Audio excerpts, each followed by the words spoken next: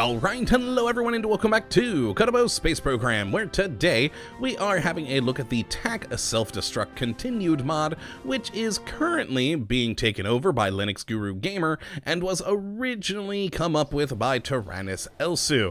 And what this glorious little piece of work looks to add into the game is a wonderful little explosive charge that you can put onto your ships to either destroy the whole darn thing or just that specific part, and who doesn't love that? And in fact, this is actually one of those mods that I meant to look at ages ago when Tyrannus Elsu was still working on it, but it slipped my mind, I never got around to it, and well, thanks to Linux Guru Gamer bringing it back to life, here we are to finally give it its proper due. So let's jump into the vehicle assembly building and have a look at the one part that makes it possible. Now let's grab ourselves a Mark 1-2 command pod for size comparison, zoom in because this piece is quite small, and head to the utility tab, where on here we'll find this lovely little black box, the X1100 Self-Destruct, which you will notice it does actually weigh a surprisingly large amount for such a small thing, 0.1 of a ton, so maybe you'd want to watch putting a whole lot of these things onto a ship, as it could quickly add up in weight. But overall, this thing's quite an interesting little piece of work, and, well, as you can see there, very, very tiny.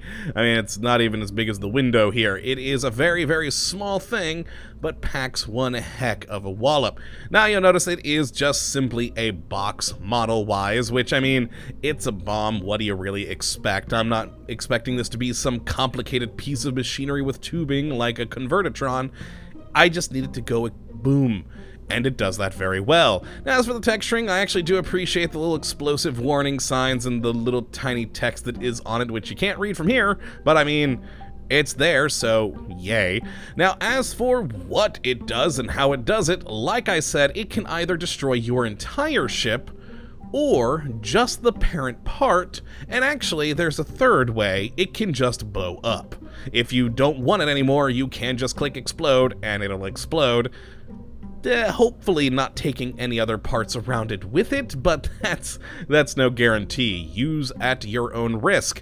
But as you can see, it has been added into the staging down here, which is one of the features of the explosive. If we right-click on this, you can see that we can disable that staging if you only want to set one of these off manually, but if you do want to be able to stage it quickly, you can leave this on and just, you know, make sure you don't accidentally set it off.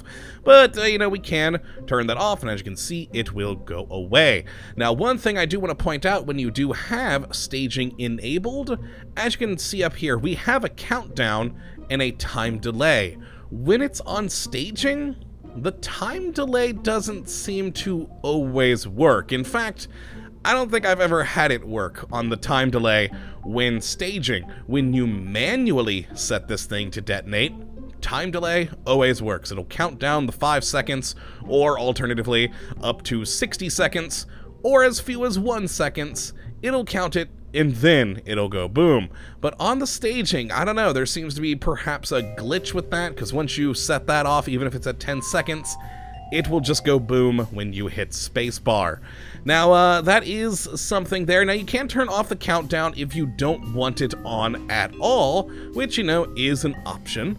And finally, we have this button here for the mode. Like I said, you have the different ways of exploding. Self-destruct mode will kill the entire ship. Mostly. I'll talk a little bit more about that when we're on the launch pad here in a little bit, but for the most part, it should destroy your entire ship.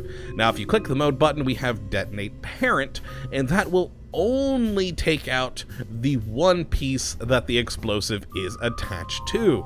So, you know, if you don't feel like adding a decoupler and you'd rather just blow up an empty fuel tank, that is an option, and a fun one at that. Now, those are the only two modes you can select between in here. On the launch pad, you will have some other options, including just an explode button, which will make just the bomb explode, like I said, with hopefully hurting any other part around it. So let's actually load up a craft real quick that I was building to show off the different explosive types. And I actually want to hook up one more bomb to this thing now that I think about it, because we've got 2 down here to show off, and I wanted one more here. There we are. Let's turn off staging. And, well, we can always mess around with the rest of that outside. So let us go to the launch pad and show you how this works. And again, it's fun. Very, very fun. Now, first thing is first, we have these 2 down here, both of which are turned on to detonate parent mode. So they'll destroy this fuel tank, causing this nose cone to fall down and, you know, do as it will. And it is set to our first stage here, and so it should go off when I hit spacebar. But before we do, let's notice a couple of the other things that we have here. Again, we can turn on or off the countdown, but like I said, in the staging, the countdown doesn't seem to matter. We can change the mode if we would like this to be fully self-destruct or stay with the parent. We can set it to self-destruct right now, so you click this, it'll go through the time delay, and it will go boom. So basically that is how you manually detonate these things, and that will manually detonate the entire ship. Explode will just explode the singular part. Detonate parent will just explode that individual thing. So you can either switch between the modes for staging or manually do it down here. Up to you. Now for this one, I'm actually going to just go ahead and explode it to show off that you can just make it go boom without hurting anything. Again, hopefully. There we go, it exploded without hurting this fuel tank, surprisingly. I mean, you'd think an explosion going off next to a thing full of fuel would do something, but oh well. Now the next one that we have set for the staging here is on a 5-second time delay, but like I said, if I hit spacebar, it just goes boom, but it did destroy that one singular tank. So that is how the parent explosion works. It will just destroy that one part and that one part alone, and now this nose cone is no longer attached to our ship and surprisingly just fell quite nicely onto the next piece. Who'd have thought that happened? Now, the next pieces that we have are, of course, these 2 explosives up here. This one is set to manually go off. We have it not set on the staging. As you can see, we have no more red explosion icons here. But we could, say, self-destruct this entire thing, or detonate parent, etc. But I want to show off something here, and why I said self-destruct doesn't always seem to destroy the whole craft. So let's actually go down to this explosive. We'll keep it on the 5-second delay, and we'll just hit self-destruct. There we go, we have 5 seconds until this goes boom, and explosion. There we go, it is just being torn apart in a fiery hailstorm of explosions. And wow, we even destroyed the launch platform. But you'll notice, not all of the ship actually got killed, and actually our Kerbals are still alive somewhere. Where in the hell did the command pod go? Did it clip through the earth? Ah, yeah, it did. It clipped through the rubble. So it didn't kill everything. It did kill most everything, but this fuel tank, this engine, technically survived. They're not a part of the ship anymore, which I mean technically counts. But the command pod still lives. And that seems to be determined by where you put the explosive. If we actually revert our flight back to launch and go for the explosive that we had set on the capsule, so if we go up here and click self-destruct, now you'll notice while the 10 seconds is going by, we do have an abort self-destruct, which I can click there. Boom. It all stops. We no longer have any issue, but we are wanting this thing to explode. So 10, 9, 8, 7, 6, 5, 4, 3, 2, 1. There we go. Glorious explosions. But notice, since we detonated the one on top, it kills everything.